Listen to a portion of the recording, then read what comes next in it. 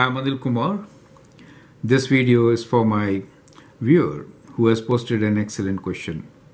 Let me first thank you for watching my videos, taking interest, and asking questions. The question here is, find the domain of y equals to log x cubed minus x. Now, for logarithmic functions, we know the base could be anything. However, this argument here should always be greater than 0. That is the whole idea, right? To find the domain. So what we are going to do is that we are going to analyze x cubed minus x. You could always factor this.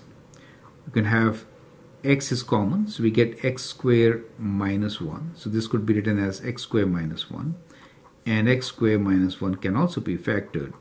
And we can write this as x plus 1 times x minus 1. Now, you could do interval method of finding the intervals where this is positive, or you could sketch it, right? So there are two options from here. One option is to sketch. The other option is use interval method.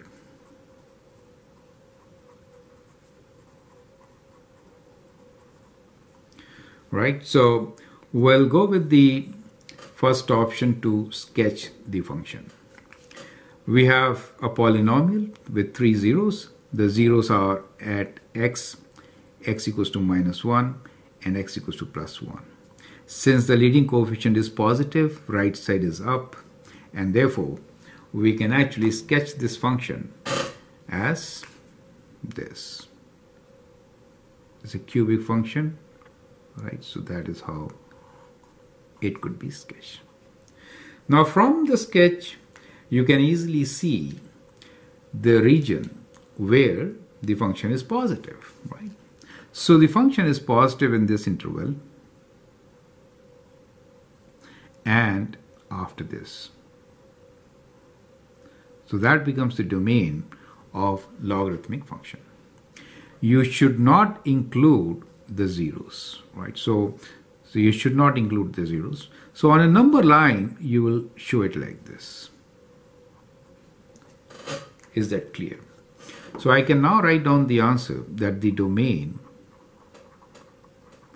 of log of x cubed minus x is, you can write in this fashion, that x belongs to real numbers where x is greater than, this is minus 1, that is 0, this is 1, minus 1, less than 0, union, x is greater than 1. Does make sense to you, right? So that is how you can easily show the answer. For some of the students who adopt the method of interval, they could actually make the different intervals based on the zeros. The zeros here are at minus 1, 0, and plus 1. So these are the zeros. You have to take test points in the intervals. Minus infinity to minus 1, test point could be minus 2. This is minus half, that is half, and this could be 2. Now if you substitute these values here, then let's call this as g of x, right? In that case, g of x will be what? If I substitute a negative 2 value here, then all the 3 will be negative. All 3 negative will mean that I will get negative in this interval.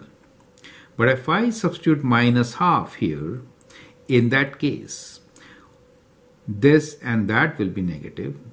Minus half plus 1 is positive. 2 negative means a positive here, which we see in this portion.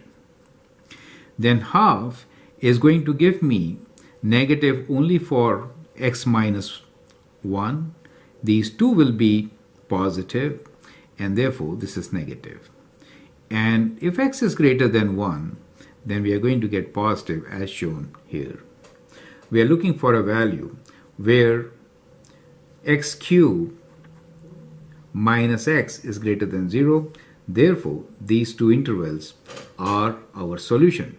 And we can write that the domain of this function is equal to, from, this is another way of writing, -1 to 0, so which is not including, right, union from 1 to infinity, right, so which is 1 to infinity. So that's an alternate way of writing the domain.